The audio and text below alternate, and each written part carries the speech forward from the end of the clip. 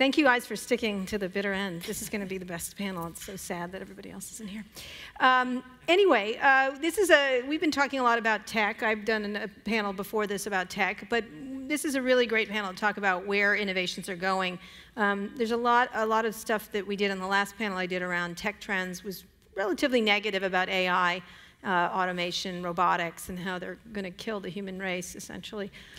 So we're going to talk about that issue and more, and where innovation's taking us. But I'm going to have each member of the panel introduce themselves, give a brief bio, and then we'll get to talking about some questions and issues that we want to discuss. Let's start down here with you. I'm Michael Ferro. I'm chairman of Merrick Ventures, and one of our assets is Tribune online content known as Tronc. And we're trying to figure out how we're applying data to help us monetize and have real journalism content out there today that you can have that as accountability. I'm Bobby Kotick. I'm the CEO of Activision Blizzard, which is the world's largest video game company. I'm Marnie Levine, COO of Instagram, social networking platform with over 700 million people in the community. We totally know what Instagram is, but go ahead. Wait, what is it? My name is Evan Sharp. I'm the Chief Product Officer and founder of Pinterest, which is a tool to design your life. All right. So we have about an hour, and we're going to have questions from the audience if there are any. But I want to start off by talking about sort of the state of technology right now and where it stands. We can talk a lot about where it's going and the big trends right now, which are AI. But Michael, why don't you start talking about that and what you're hoping to do there? I mean, the idea of buying a newspaper company in this age is kind of an interesting move. Oh, I've heard that. Yeah. It's I've heard it from my wife, especially. No, so it's basically where you get in. And so right now, it was so beat up that what we look at is that these brands are very important. These banners from the LA Times to the Chicago Tribune, that especially in the last 12 months, the New York Times has been able to show this already, is that people need trusted brands to get news sources from. What we have to figure out is how we take all this content and be able to transform it so it works on every platform, from Instagram to a Snap to Google, and how do we get even to the gamers? How do we start getting them involved in this? And we need help knowing what they want. So when we say we're applying AI or data mining to it, is that we have to figure out what content people want and how to get it to them in the way they want it. But on the newspaper side, it's actually alive and well. There are still a lot of people who like that user experience, even though we're aiming to how we get the millennials into it too. You're not going to. You could tape a joint between each page. That might work. That might work for everybody, really. Well, we had a great conversation before, which I thought was a great idea. Yeah. To actually add esports to the sports page. Well, that's the whole, I think, that the media is still very relevant. The brands is that I have a 15-year-old, a 17-year-old, a 19-year-old. They don't read newspapers. Sorry, their dad owns them. They don't read them. But if they're in there or one of their friends are in there, they suddenly use an Instagram or a Snap to take a photo of it and share it with hundreds of thousands, because they still want to be authenticated. They want to still say they're relevant. And believe it or not, these brands, and so we were talking about how do we get the esports players so that the masses know who they are and they get that recognition. So same thing, Evan, I'm going to go back and forth if you don't mind so everyone Sure. gets a chance to talk. Talk about the trends that you're thinking are the most important at Pinterest right now. Obviously, Pinterest was started, what would you call it? By crafters, really, and people sharing things like that. What do you think it's evolving into from your perspective? Sure, so we're focused on a lot of the trends other companies are. We have a lot of machine learning. We've been doing recommendations at scale for 5-6 years now. But a lot of what we're thinking about strategically is how we become not a social network, right? How we don't focus on people sharing what they're doing every day, and instead how we focus on helping people make better everyday decisions. Okay.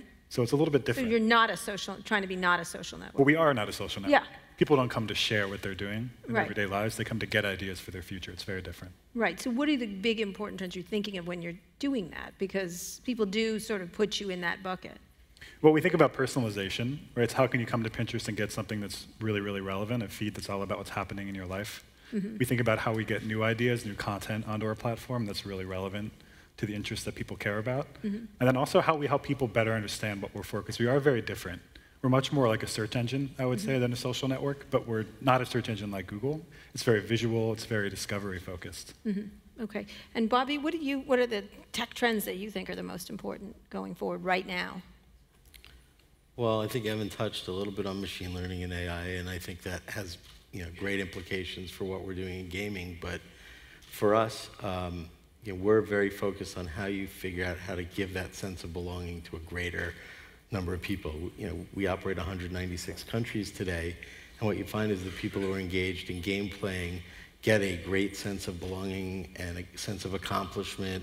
And now we're starting to see them being rewarded for their play, acknowledged for their play, celebrated for their play. And those are things I think are really exciting that only the evolution of technology has enabled. Really? Because that's something that people used to get celebrated, acknowledged for their play. You mean on a worldwide basis? Well, for your physical prowess in your play. But if you think about how accessible it now is to be able to compete in a game that gives, the ability for, in a game like Overwatch, for example, we have 75,000 players of the 32 million players who are professional level.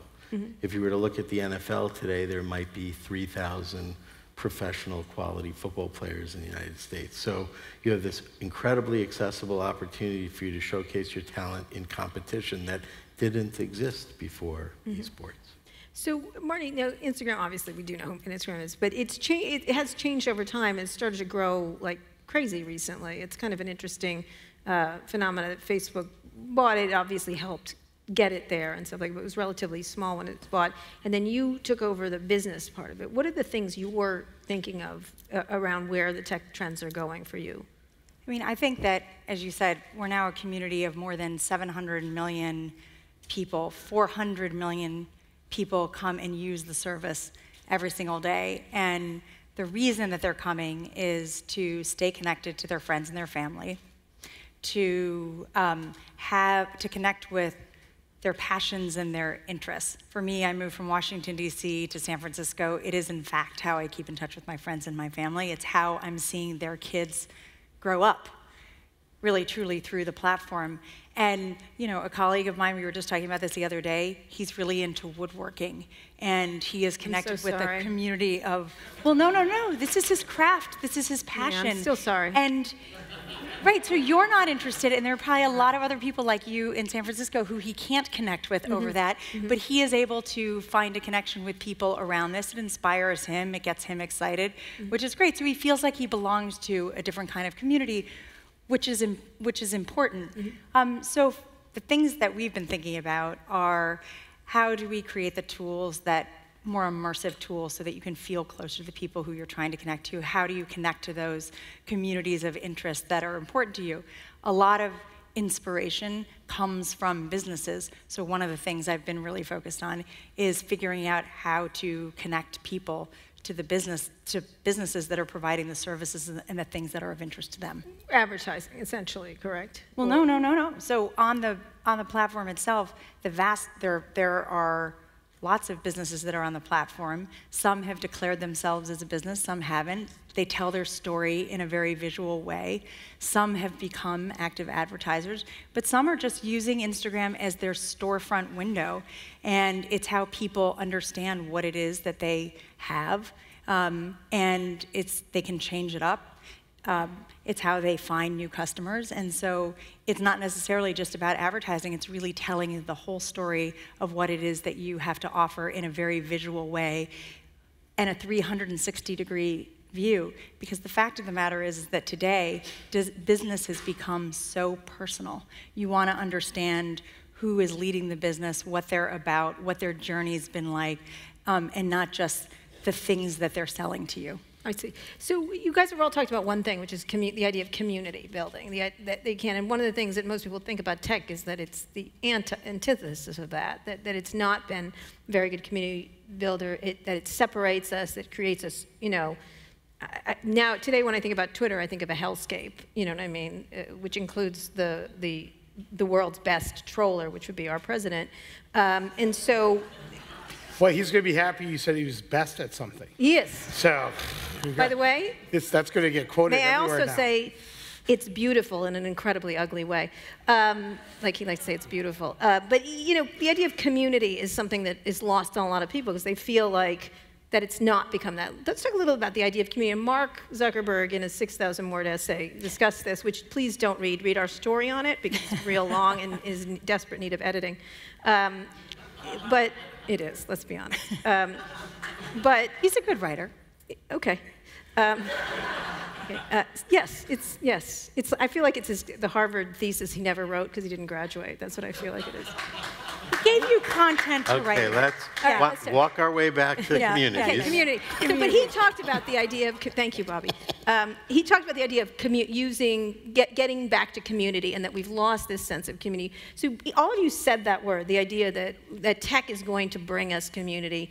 Most people don't feel that. Who would like? Why don't you start, Mr. I think it is. I don't think it's going to. I think if you look at, Marnie's example is a great one, but when you start thinking about video sharing and the ability to have voice over IP integrated into your experience so you can actually speak with the people that you're either connecting to or playing against, I can only speak for our 450 million customers around the world. Oh.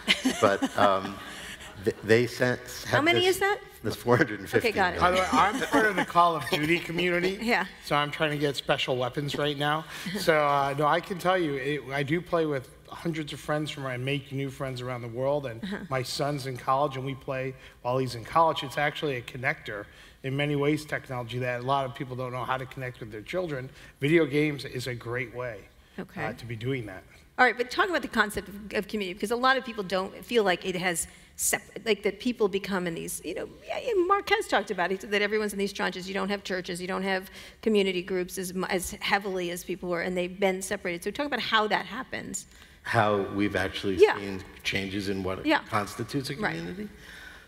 Right. I don't think it's technology's fault. I think that there are a whole host of other social ills and issues that have contributed to people not having the same embrace for religion.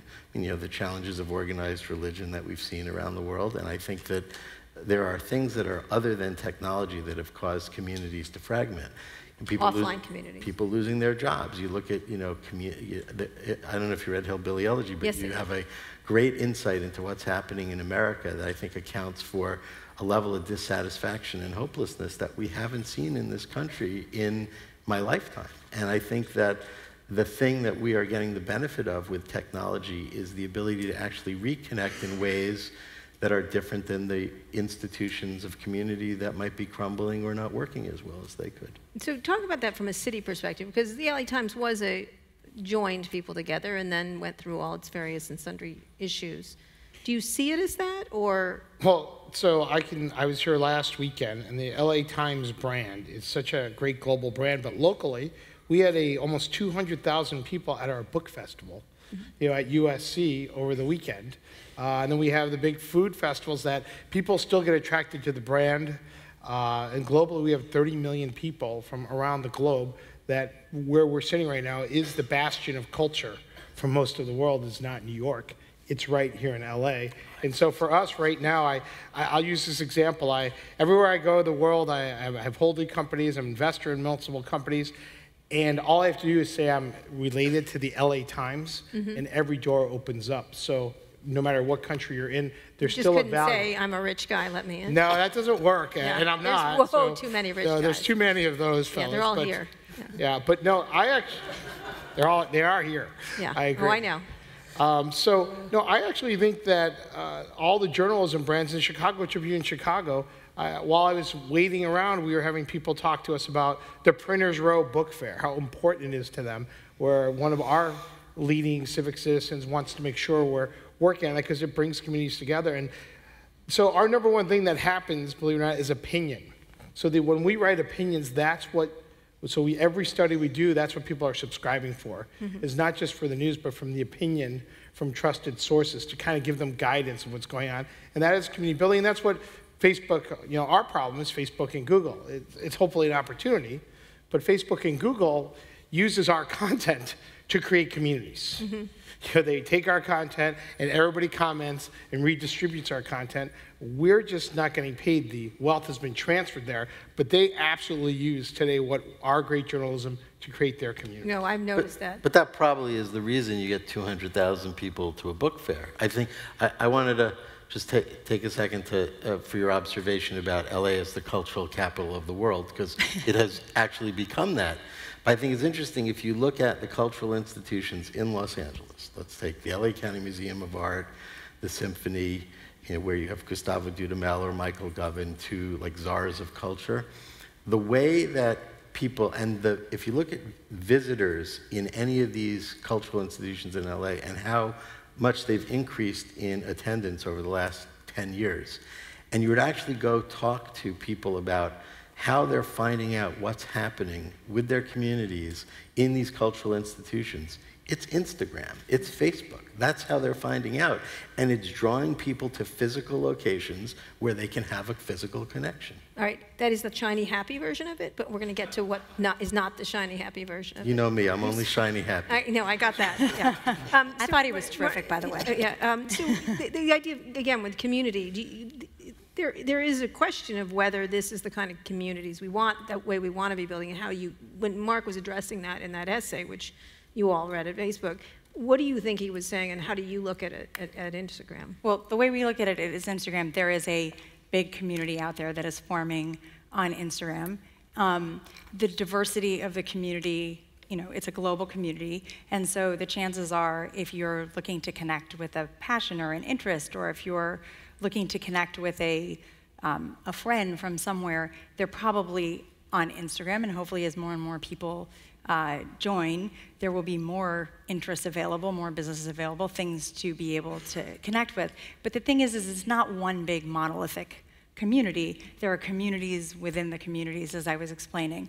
The woodworking one, somebody who connects to a small business, there becomes a community around that. There's your group of besties, if you will, people that you keep in touch with on a very regular basis, other people who you're keeping in touch with in other ways. And I think that's really important. What people are doing when they come to Instagram is that they're telling their story in a very visual way. So through an image of some sort, they are communicating what they're doing, how they're feeling, who they're with. Sometimes they're making some issue that is invisible to other people visible by sharing it. And by putting themselves out there and sharing and telling their story in that way, they get a response from people. And the response may come in the form of support. Let's say you're dealing with an eating disorder, or let's say you are dealing with depression or isolation, or you're LGBTQ and you are in a small town and you don't see anybody who looks like you don't have anybody to talk about it with. When people go out there and they tell their story in that visual way, other people connect to them. They either get support or they're able to provide support to other people and inspiration for other people. So I think depending on what is going on, communities form in different ways, and it's powerful. I've heard different people time and again, I've heard people dealing with eating disorders that say Instagram was integral to their recovery. Mm-hmm. They got support, they understood other people were going through what they were going through, they didn't feel so alone. I've heard trans people who have talked to me about the fact that they didn't have anybody to talk to about it. They watched somebody documenting their transition and understood that there was somebody out there like them. If you are in a small town and you like reading Jane Austen on a Saturday night rather than going to a football game, you can connect with other people who read books and talk about that. And so you feel less alone in the world. And I think that that's the importance of, that is what we get from our physical community around us. Not everybody has it. And so when you're part of a broader community like that, you can actually find it. That was the promise of the internet when it began. And I think it's, and I think it is actually, I think it's coming to life in a great way. Can I add one more point? All right. Which is just that it connects to your point about journalism, which is that it also creates this understanding and empathy of other things that are going on in the world. One of my favorite examples is Time Inc. has this account that they have on Instagram called Finding Home. Mm-hmm. And it documents 3 refugees and their families as they seek a new life. And you see them every day through an Instagram story and what it takes to establish a new life somewhere. You see the fear in them. You see like the hard work that it takes. You see how foreign everything seems, just things that we take for granted. And you get this deeper context and this deeper understanding of what's going on in different places in the world. That's a different kind of community. Yeah, it's interesting. Although a lot of Instagram, though, is like pretty pictures of people on ski vacations and meals and stuff like that. I'm thinking of doing an Instagram feed of doing just awful things. Like I'm going to have my kids smoke and drink and start to put up those. Well, no, so you raise a great point, which is that, first of all, I think that people on Instagram, what they were doing is they were showing a lot of the highlights. Yeah. And what we realized and understood is that life is definitely more than just highlights. If I am baking a cake, it's not that my cake in the end would be a highlight, but it's the one that I dropped on the floor before or the one that burned. That's actually part of life. It's messier, it's deeper, it's richer. The issue was that people didn't have a way to express that because they had come up with these curated profiles and they were telling a certain story about their life but not the full picture. And so that's why we introduced Instagram stories, because it was a place where they could share all of their moments and not just that one type of a moment. I'll be kind here and not say you introduced it. You borrowed it rather extravagantly. Well, we took a format that was Popular introduced by somebody else at another site, and we adapted it and introduced it to the Instagram community you do not in a very Instagram-y way. You do not get paid enough by Facebook for that way. You did that. Anyway, I'm going to say get a raise for you for that one. Thank you. No problem. Evan, talk about that idea of visualization and community, because one of the things you all do is one of the things that happened on Pinterest very early was these creations of communities that just happened. One of the ones I remember, there was a whole group of people that loved everything about 50 Shades of Grey. It was like a whole pack of I missed people. that one. It was there. It was there for a big, it was pointed out to me by, I think, Ben, your founder. Yeah. I'm not sure why he did that, but it was an interesting thing, and they were obsessive about it. It was a really interesting thing. And I remember, because I wrote the book on AOL, this was a really early thing with AOL, is people finding each other. Which was fascinating. Quilters would find each other, they would find other people like them, gay people, stuff like that. How do you look at it now, like the idea? Because I do think there is the hope that this happens, but often people feel empty during or before. I don't think I feel tremendous after an hour on Twitter or an hour on Facebook all the time, sometimes. It's a great question. There's a lot of questions. Yeah. I think the community of Pinterest has always been a little bit different. I worked at Facebook many years ago, and I joined Instagram the first day, and I love both of those services. Just posted a post yesterday. But Pinterest has always been a place that celebrates failure as much as success. Pinterest fails has always been a meme for us. One of the best things on Pinterest is, the Cookie Monster cupcake pin you see, and then what you actually made, and the difference is hilarious. And so I think there is a little bit of a difference between how people are using Pinterest and how they're using social services. And we have the saying internally, be yourself, not your selfie, that I think kind of sums it up. Wasn't me. Okay, I like it anyway. Someone much smarter than me on the team. And I think the downside of the social experience, at least for me as a user, which is not a huge downside, but is you end up sometimes feeling like anxious because there are people who have better lives than you, right? And so that gap can make people feel insecure and hesitant to try something new. And I think Pinterest is a place that we try and make really safe. We try and make it okay to fail. We try and make it a place where you're not going to get judged. And that allows you to experiment, to be open to possibilities, to maybe get over that fear of doing something new. And I think I'm a huge gamer. At least I grew up playing Activision and Blizzard games. And I think there are different kinds of games, right? There are games you play where you're competing, like Call of Duty, and then there are games you play where you're not, where you're playing it like an instrument, where you're building something and there's not actually a competition or an end goal. Pinterest is a little bit more like the second kind of game. Which is not to compete. It's open-ended, it's creative, it's about building, it's about possibilities. My favorite brand for Pinterest is actually Lego. Their brand values and ours are almost identical. Okay. The difference is Pinterest is Legos for your life. Right? It's about bricks, it's about everyday decisions that add up to something that you get to have control over and be creative about. Okay, let's talk a little bit about where AI, and I'm going to use AI in a broader sense, is what you think the big technologies coming that all of your companies have to pay attention to. Obviously, AI is the big talk of Silicon Valley right now, both for negative and positive. Again, a lot of people feel it's going to be great, that you'll be able to just think something and then Jeff Bezos deliver it to your house that minute. Other people feel fear. That's why I have my Prime subscription. Yes, yes, exactly. Other people feel fear, like Elon Musk. We had him at Code last year, and he talked about how AI was going to get so smart that it's going to start treating human beings like house cats. Which I thought was interesting. They don't want. He was saying they don't really want to kill us. They don't care. We're like going to be like house cats to them. So talk about sort of the promise of what's coming. He did. He really did say that. But then he said we're all in a simulation, so it doesn't really matter. Anyway. I'm always grateful when he says that because we're the best at controlling simulations. Right, right, exactly. Except that you're a made-up thing right now. I don't know if. Well, that's a simulation. Yeah, I would think I would be taller if it was a simulation, but. If we really were in control of the simulation, exactly. I would have you taller. Oh, thank you so much. And a better baker. Okay, good. That's true. It's another story.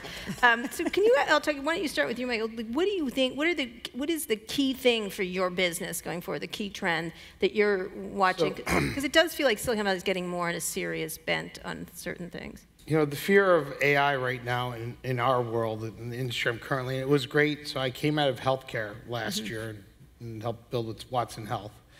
But in journalism, we have a problem. And when I talk to all the other institutions, is that it used to be that when you just had print, there was a discovery that you would read, how people read a newspaper. You know, you scan it, and you find something interesting that you may not, it's a game, that you may not have thought you'd want to read before. It was like Pinterest. But now because of AI and machine learning and everybody in Google and Facebook and all these great programs out there, is my children right now are getting fed exactly what they want. Everybody knows what to send them all the time. And there's a problem with that, is that if your discovery is taken away and people start understanding what you like and they keep feeding you that, you don't ever get any broccoli. There's no discovery. We're trying to figure out how can we, like we were actually talking earlier, I was like, how do we bring esports in the mainstream? How do we go after millennials? How do we make health a topic? How do we make environmental issues that we get it out there and I can still get my 17-year-old to click on that? Because right now, the way everyone gets paid with AI when it comes to data and journalism is based on they need you to click. So they want to show you whatever it is that you're going to click on versus discovery. Right. That's a big problem, and I've talked to Alon. It is a big problem right now. What is your solution? It is a slot machine for attention, really, and there's people working at all these companies. I don't know if that gives audiences enough credit. I don't have to say this to you as a journalist, but I think one of the challenges of journalism today is there's a little bit too much A and not enough I. And I think that if you when you write things or present things that are compelling or interesting, people will find them. And I don't think that's going to change because of AI. I think people will find them, but you don't get paid for them. That's really a problem for the economics of it. You know what? I don't know enough about how you get paid, so I can't speak to that. Not well, but go ahead. But you have very fancy alligator shoes. No, they're really old. Anyway. But I think when you think about these trends in technology that are actually having positive influences, you know, AI is often talked about, you know, from the perspective of someone who we develop a lot of AI. Yeah. I don't share exactly the same near-term concerns that others do about the dangers of AI. I think there's more benefit than detriment. I would say, if you were to think about the negative consequences of human decision-making and human intelligence, they're more likely in our lifetimes to be of greater negative consequence than the consequences of AI. Having said that, you're asking about sort of trends in technology that are going to be impactful and differentiated that don't maybe get as much attention as you would think. And Yuri Milner's in the other panel, but we were talking last night, if you think about quantum computing and what the impact on society could be of molecular level computing and how much we've seen genuine advances in material sciences, I would say that for a trend in technology is the most exciting area. Absolutely, you're 100% right. The idea of but how does that apply to you? Not at all, or? Well, in so many ways. I mean, if you think about, I'll give like a specific example to my business, but you know, we have esports tournaments around the world. one of the things that I think would be fascinating, interesting in regular sport or esport is if I could actually capture body data and I could be able to use that and I could do things like change the material so that it would heat or cool me as I'm playing and getting overheated or not, you know, take the sensory data and see what's actually happening as it relates to my game experiences. I think those are fascinating, interesting things that ultimately are going to improve the entertainment experiences that we create. I think it's, you know, it's an area of science that it gets a lot of attention from the people who are focused on it, but maybe not enough attention for how meaningfully it can change society. Material sciences, absolutely. No, quantum computing. Quantum computing, right? Okay. So, and that is going to affect your. You feel like it's going to affect your business, or you don't? You're like. It will affect every part, every way of life. All right. And what do you look at as the most important tech trend that's among most people do point to AI in terms of improving their businesses? I know Facebook's made a huge investment along with Google. I don't know. I mean, when I think about from where I sit at Instagram, it's all about getting you connected with the people who you want to be connected with so that you're, in fact, strengthening those relationships and being able to keep in touch, that you're able to have shared experiences together. I think that what we found in the past is that people weren't necessarily seeing all the content that they wanted to be seeing, and they weren't connecting necessarily with the people who they wanted to be connecting with. And so getting smarter about being able to do that so that they could keep in touch and have those relationships. And so, but also to be able to communicate and to tell their stories in the way that they want to be able to tell them, which is why, as we talked about before, we introduced Instagram stories, and also to be able to express themselves differently. I think people still today, when they think about Instagram, they think of it as being a photo sharing app. And over the past few months, consumption of video has just exploded. And video has become a much bigger thing. And then there are these other things that aren't quite video, but boomerangs, which are looping videos, looping GIFs, different ways to be able to express yourself. So that is mostly right now like one of the ways that we're focused. I think there's one other thing too. As the community grows to more than 700 million, we feel like we have a real responsibility to maintain a safe environment for people to be able to share. And what I mean by safe is that people can express themselves and are able to have some control over the way that they are expressing themselves. So we've introduced tools to help turn off comments, to filter out words that you might not want to see in your comments so that you feel safe being able to share and express yourself and get that benefit of putting yourself out there. That's something we're really focused on. I think you could probably talk about this, what Facebook did today. Yeah. Explain what Facebook did today. So what Facebook did today, what Mark announced is that he is adding 3,000 people to our community operations. That's in addition to the 4,500 that are around the world. So when you think about it, yeah, essentially doubling it. But when you think about it here, the way the platform works is that somebody posts something, somebody reports it, and then there is this community operations team that responds to the report and makes a determination of whether it violates the policy that govern the platform. And so the best thing that we can do is improve our response times, and the way to do that is twofold. One is to have more people looking at those reports, and two is to be able to have better tools in order to respond to the reports. Some of the nature of the reports are pretty routine, others are more serious. Somebody might be in imminent harm or danger, and we need to be able to get them in the hands of professionals or in the hands of law enforcement. This is in response to the killing video, the killing video. I think this is in response to a whole host of things, but it is. But there have been some really awful things that have played out on the platform. Let me ask you a question. This was not. I did have a discussion with some Facebook people when they introduced Facebook Live, and I didn't even say it offhandedly. I said, "Oh, someone's going to kill someone on that platform," And everyone's like, oh, Carrie, you're so negative. And I was like, okay, but I'm thinking of where it could go. You are. I am very You're negative, always, yes. yeah, you are. No, but I thought that's the first thing I thought of was like, uh-oh. Like, no, but give everyone a tool, they're going to do something awful. Which I think you're right to think about, and I know that we have thought about these things too. But I think so. Live has become extremely popular too. Mm-hmm. On Facebook, it exists in one form. On Instagram, it's different.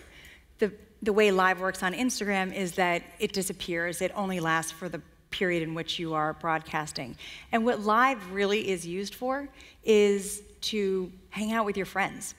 So imagine you're a teen, and you get home from school, and you're in your room because you were told that you couldn't go hang out with your friends, and you have homework to do. If you turn on Live, you are suddenly transported, and you can hang out with your friends. You can do homework, or you can talk. And that is something that we've been doing. I know when I was a kid, I would open up a party line, and we would talk to a bunch of people, and we would chat about different things. So now we have new technologies to be able to do that for Live. The vast majority of the interactions are like that. Mm-hmm. It's people hanging out with people. Live is exploding. People are using it all the time. You're hearing about these other cases.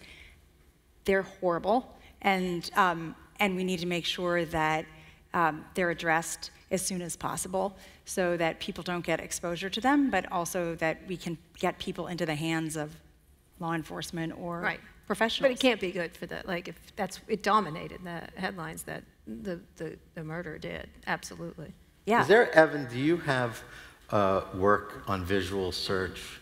Instead of having to add 3,000 people to do that work, is there, I would think Pinterest would be at the forefront of interesting visual search.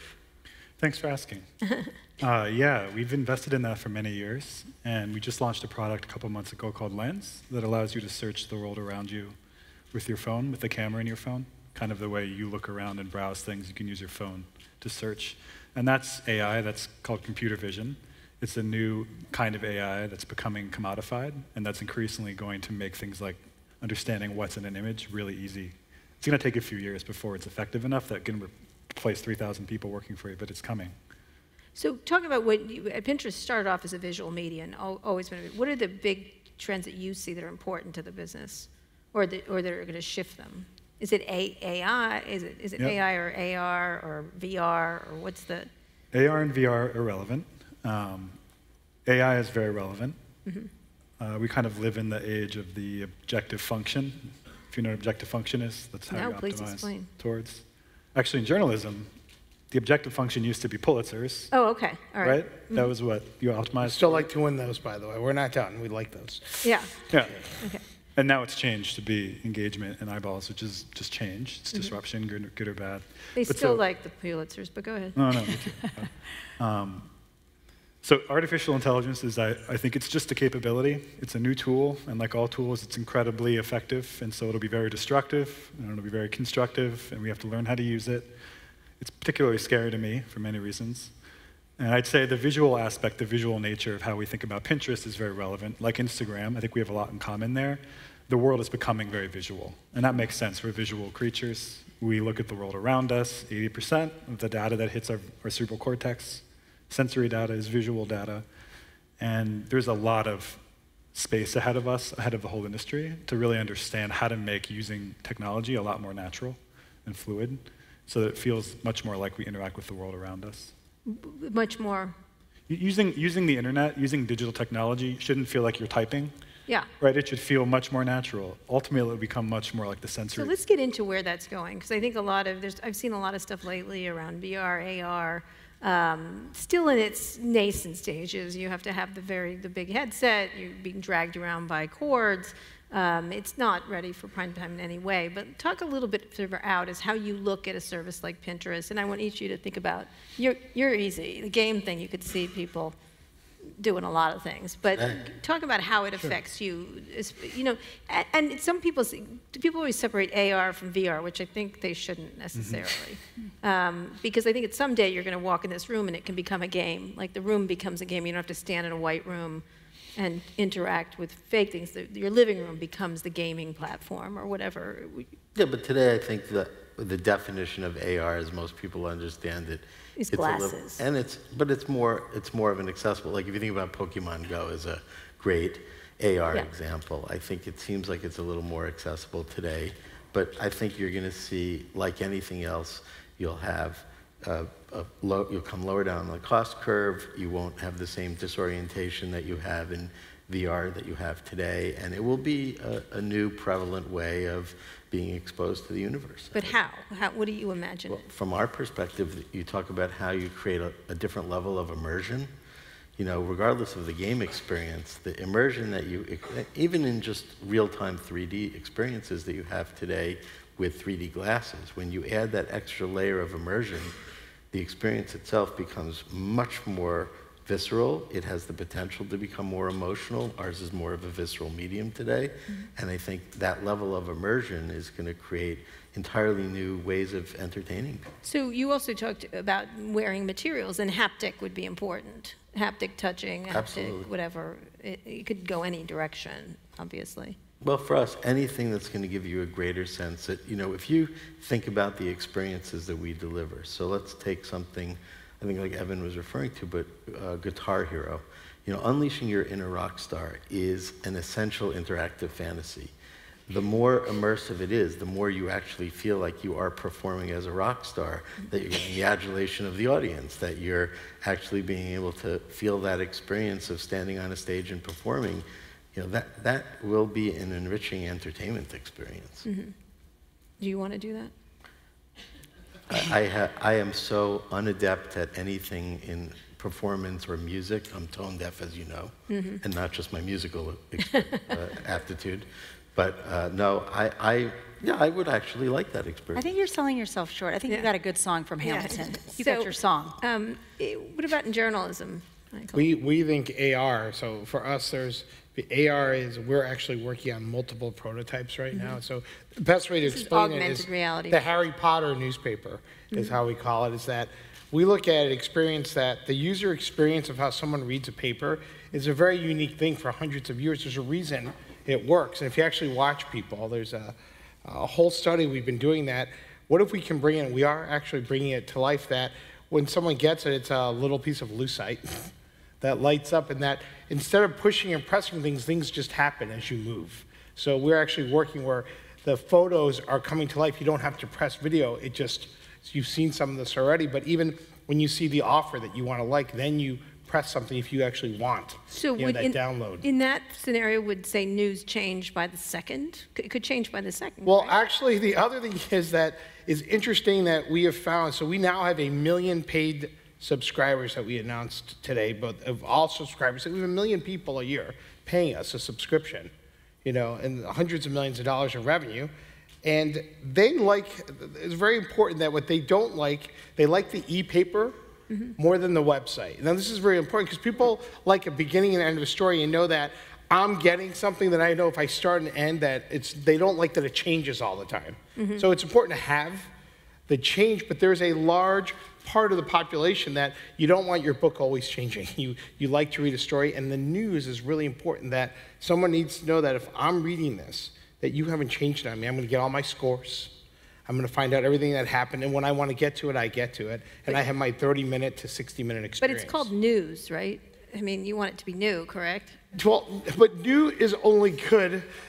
It's great when you get your headline news, but if you suddenly keep popping in and people don't get, if they miss something, they don't get the other stories, the slice of life. I get the concept. Like today, it's like healthcare. Yes, no, yes, no, yes, no. And so it's very, so that's the reason that our e-paper is growing exponentially for subscribers, is they want that experience. They want to know, that's number one thing we've heard, is that they want to know that it doesn't change and that they know if it's changed. They still like, we always have the option, right? Yeah. Constant.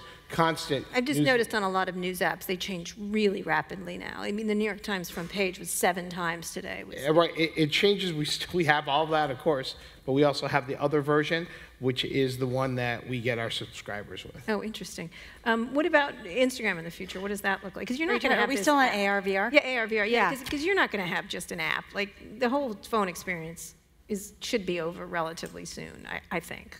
Really? I think think the phone is like an important No, it's going to be gone. but we'll see. No, I think when we talk about things like AR, VR, I sort of feel like we talk about AR like it's like this really far thing in the future. But the fact is that there's a continuum, and I think we're already in AR. I see it every day on a platform like Instagram. There's your life, and people are augmenting it somehow with some sort of a drawing, or they're putting on some sort of a mask, or they're bringing in things from other parts of the world into the image that they're sharing with other people, and so they are in fact augmenting their reality, and it's part of the transformational experience of like telling the story in the way that you want to be able to tell it. I think in the future, I mean, obviously I'm part of the Facebook company. Oculus is a big part of Facebook. We talk to them about different kinds of things. I don't necessarily know what the future holds, but because people come to... Give me an imagine, like you suddenly are in someone's damn picnic or something.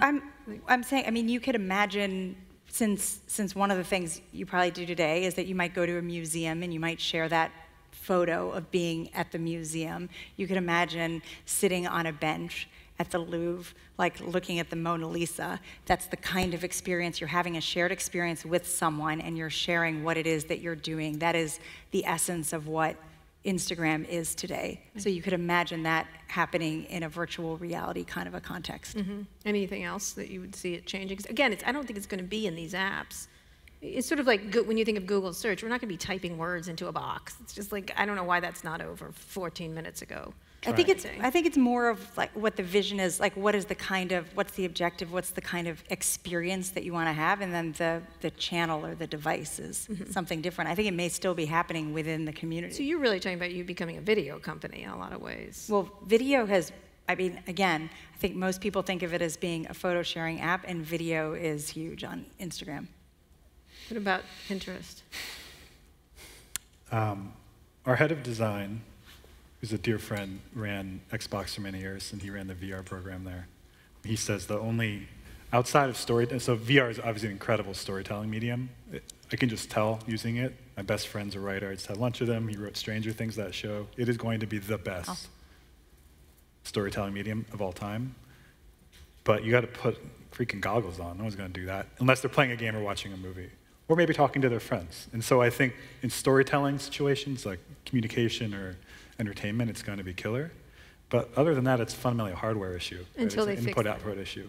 Right. People aren't going to wear glasses all the time. They're not going to be holding up their phones. Why would you do that? And so for us, it's not that relevant in a day-to-day use case situation. Until there's a platform that hundreds of millions of people are using, it's not worth our investment as a small company trying to grow and be independent. But you wouldn't see something like it comes out in front of you and you start moving it around. Like that movie with Tom Cruise. I try never to watch Tom Cruise movies, but this was great. My report, no, I mean, my background's design and architecture, so I'm always thinking about the user. My arms get tired really quickly even just thinking about that. Oh, really? That's not going to happen. But what August, our head of design, does say is the one non-entertainment use case that's really killer for VR is looking at your room and using Pinterest and figuring out what furniture goes in there. So there are a few things, but they're very specialized. Right, interesting. Yeah. All right, we have any questions from the audience? We've just got a few more minutes left. Questions? Questions? Anyone? No, you're all too tired? Okay. I want to finish up right here. One in the front. Right here, one in the there. front. Why don't you bring this down here? Stand up. Go ahead and start. I'll get to you. From where? From Ghana. Ghana, Wow. Fantastic. Thank you very much. With respect to AI, because most of it is entertainment, how can AI be used through entertainment to still impact the social lives, the educational life, the health lives of people around the world, particularly in the developing world? Right. Thank you very much. That's a great question. How can AI be used to help in other ways that aren't just a video game? I would say, I don't want to get too technical, but within AI, the most simplest form, like a zero-order inference engine, you actually could personalize learning today very easily, and you don't need sophisticated AI to do that. And if you think about how difficult it is to get resources to schools in developing countries, if you had the ability to actually have personalized learning capabilities, which exist today in many forms, I think that can have more of an impact You're going to bypass some of the things that schools don't do a great job at teaching, and then you can actually start focusing on the things that are really hard to teach, like character and integrity and leadership, and you can actually leave it to personalized learning programs to educate people in for not a lot of money and not a lot of cost. And I think that that's a way where very simplified forms of AI could have a very big impact today. And what about healthcare? Anybody? I mean, AI is, all that matters is the data you have, because AI just works with data. So if you have any data, AI doesn't do anything. And so I don't have an answer, but you need to start with what data set do you have that's large enough for AI to be something that's effective. What can AI do that humans couldn't do? And usually it's based on some very, very large data set that you need to make sense of and do a job across. So I don't know, actually. That's not helpful. Okay. Well, thank you very much for the question. Last question I'm going to ask. We just have a few minutes. I'd love you all to answer this. There was just a recent interview that Sam Altman, who runs Y Combinator, had. They're trying universal basic income in Oakland right now. There are 100 families. They're going to move to 1,000. But one of the things he was talking about was the future of jobs. When you're thinking about all these different technologies, I think it's a really big concern, more so than people realize. Through automation, AI, robotics, all these things that have self-driving cars alone, millions and millions of jobs disappear. Where do they go? He said if you have a repetitive job that doesn't have an emotional or creative connection, you will be out of a job. Yeah. What do you all think of that? I don't think all right, each of you respond. You start. So by the way, I actually, card-carrying libertarian, but I am actually very interested in the basic income concept that I was at TED Talks, and the 2 TED Talks had it in. Yeah. And I've been spreading the word going, I think we really, really need to look at this, because I do believe when AI comes, Uber's already drivers. People are not going to need cars at their house. They're going to be able to lease cars, houses are going to be built differently. Everything's going to change. Healthcare, so that's my old field. AI is doing great things, and there's going to be a lot that we can help the world with. But so many jobs. It's not just repetitive jobs. Right. It is. I actually think the blue-collar workers could be a little safer than a lot of white-collar workers right now. Mm-hmm. So I do think we have to think about lawyers, radiologists, accountants. There's so many things that are going to get disintermediated. It's not necessarily blue-collar workers. It's actually white-collar workers that have to worry. Jobs. Right, high-paying jobs. They're going to get switched out. So I do think we have to think about it. I do think the shift is coming, and it's a little scary. Bobby, since you're so happy and shiny, it'll be fine. We'll find something else. That's no. I think you've been hanging out with the Facebook. We're in a productive economy. There's an enormous amount of opportunity. It will not be afforded to people who have a public education in this country. Mm-hmm. When the state of California spent $70 billion trying to educate K through 12, and average grade level is like at 30% across every subject, we're failing students. And so unless you fundamentally change the way that you educate children in this country, these jobs that are available are not going to be available here. They're going to be available in places where they do a better job educating their citizens. And for the US to be as behind as it is in educating through public education, educating students, it's a disgrace. And what about jobs that actually get replaced? Like he was talking about self-driving cars, self-driving trucks. I think there's 4 million. Barney just talked about 3,000 new jobs that Facebook created today. Right. I can tell you, we can't find enough people to satisfy the needs of our company. We are growing our employee base, but finding capable people is a very difficult thing to do, and it is the challenge of education in this country. There are jobs. And there will be more once these get... They're nothing but opportunity when you actually take advantage of these technologies in the appropriate ways, but you have to educate your citizens in order to provide the high-quality jobs that are necessary. Okay, Marnie, and then we'll finish. I want to also take the optimistic perspective on this, okay.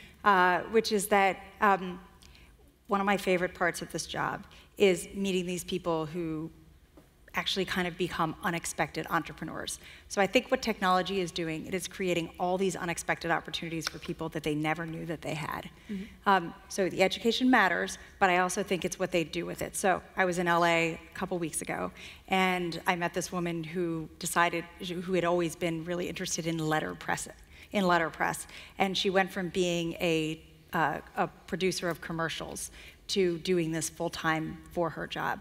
And I hear stories like this all around this country and all around the world where the platform, the community, like Instagram, has created opportunities that they never thought that they had, that they become entrepreneurs. They manage it all. They manage their entire business from their mobile phone. Their advertising, their marketing, their customers, what they say, for very little money, for free on the platform. And just one other thing. In Riyadh, Saudi Arabia, there are 4,000 Instagram-fueled businesses. The vast majority of those are run by women. This isn't a country where women are not able to drive and often need, a male escort to be able to go and do various things in their society. And the Minister of Labor has taken note of this and is trying to quantify the income from these, the revenue from these companies, and to include it as part of GDP, because it's so significant. I think this is happening all around the world, and so I think there are all these opportunities that are opening up, and it's fueled by technology. Well, two observations on that. It would be nice if we could teach everyone to be entrepreneurial. I think the problem is not everybody is. Except for that within a community, and that's another form of community, they are mentoring each other. They teach each other. They get together in the offline world and through online. They tell each other what the best practices are, and they inspire them to take the risk and go and do it. Okay. And last? Oof. You can do it. Bring it home. I mean, universal basic becomes a tactic, right? So what's the goal? It's the question no one can answer. The goal is people have the freedom to choose the life they want to live, helping them have enough resources to support their family, helping them find a role in society that brings them dignity and fulfillment. And so I agree with Bobby. Giving people knowledge, encouragement, inspiration, helping them be creative, trying to give them the opportunity to make something out of life. I don't know. But there's a lot of change coming. And even creative snowflakes like me are going to be out of a job. What? Even creative snowflakes, right? It's not just the white-collar workers, it's the music. I mean, everybody can be replaced in a way by programming and by bots. So. All right, then. On that note, you're all going to be replaced by bots. Okay, thank you. True.